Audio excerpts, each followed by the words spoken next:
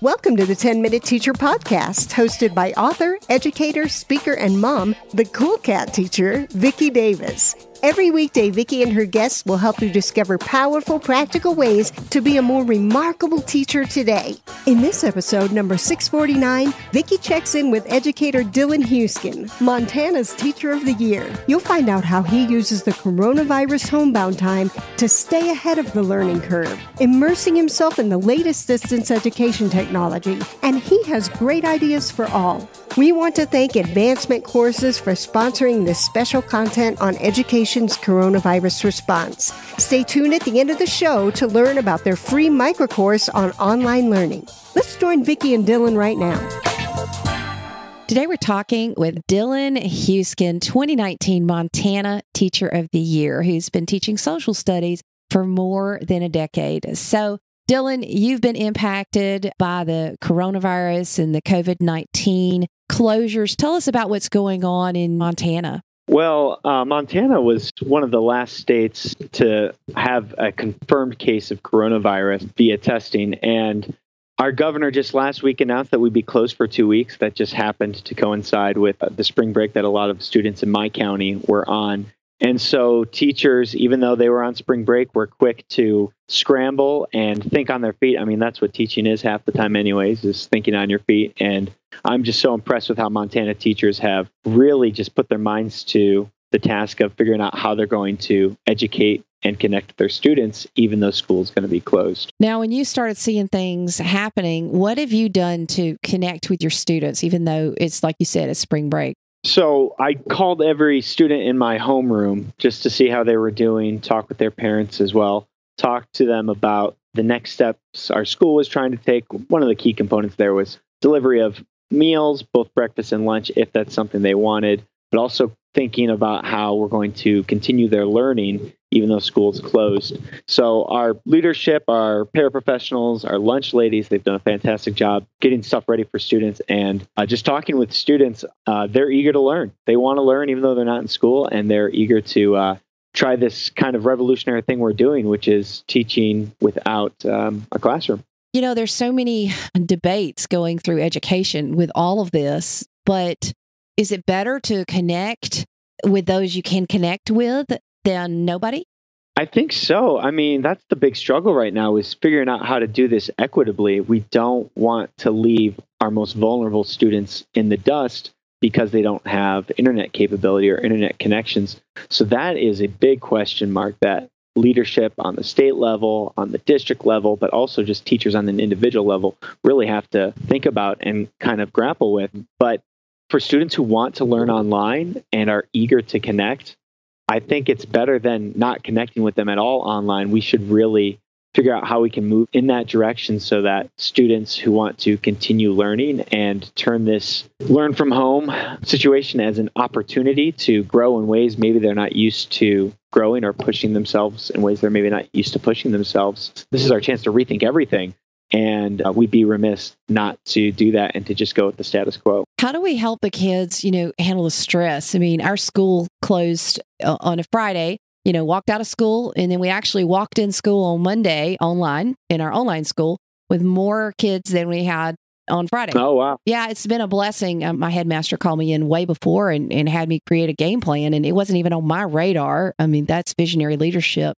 But it's hard. And a lot of times when people are upset, they're not really upset at the school. They're just upset about what we're dealing with. How do we step back and look at the big picture here? Because, there's some teachers who are stressed about coverage. I mean, at this point, Dylan, are you stressed about covering the whole book and what you usually cover every year? Yeah, I have some deep ambivalence about all of that. I constantly am thinking about what I wasn't able to cover in a regular school year.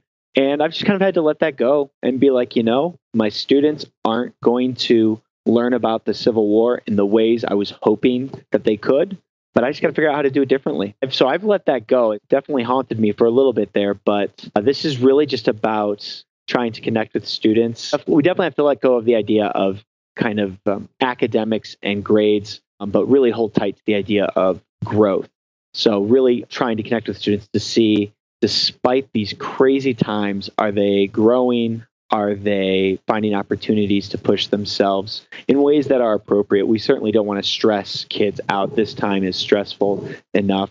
I think providing really relevant lessons is key right now. Like, I know of some family and consumer science teachers that are having their students take a before and after picture of their pantry and having them organize their parents' pantry at home. Just stuff like that, where we can really give a relevant lesson to students in ways that doesn't add to the stress or make them worried about the situation. We're supposed to be, as teachers, a strong presence in our students' lives in a very reassuring manner. And this is our opportunity to really step up to that. Are there any other typical things that we think about that we need to let go of or adjust in this time? Because, there are a lot of great teachers out there, but we have to think differently about everything that we're doing right now. Yeah, we really do. I can't imagine what it is like for our high school seniors. I teach 8th graders, and they're going to miss out on a lot of end-of-year celebrations and opportunities. I work in a K-8 school, so a lot of these 8th graders, they've been here 9 years, and all the cumulative stuff we do to celebrate their passage might not happen now. And so that is something that we may have to really wrestle with.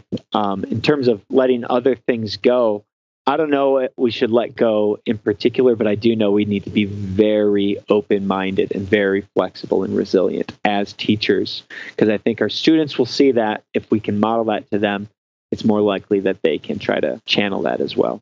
Well, I have a high school senior and a college senior, and we're going to have to think differently when we get through this about how we can help them celebrate with whatever state we're in when we get through, because they're worthy of celebration. I mean, this is a class of 2020, and we hope we can see clearly what's important. That's what I hope we come through this with, is we clearly see what's important in life. And I'm not so sure that it's our mile-long lists and overstuffed calendars. Right. I mean, I love your point. We can't just be like, well, it's not happening now. We got to be really creative in how we're going to celebrate this generation that really deserves celebration, because they're really going to remember how we responded and how we worked our butts off to still lift them up.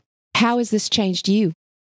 It's really gotten me to kind of re-immerse myself in staying ahead of the learning curve, technologically speaking, learning all the new technologies, all the methods for bringing in technology into the classroom. I've always tried to keep up on that, but always felt like I was falling behind. This is really my chance to catch up. Just the self-education I did over my spring break has just blown my mind and really opened my eyes to the stuff I've been missing. Yeah. The silver lining is I am grateful for the opportunity to really grow myself as a teacher and change and think outside of the box. And then as a historian, because I love teaching history, this has really re-motivated me to really teach my students why history is important and why history matters. It really gives us a strong way of handling crises like this. It gives us good perspective.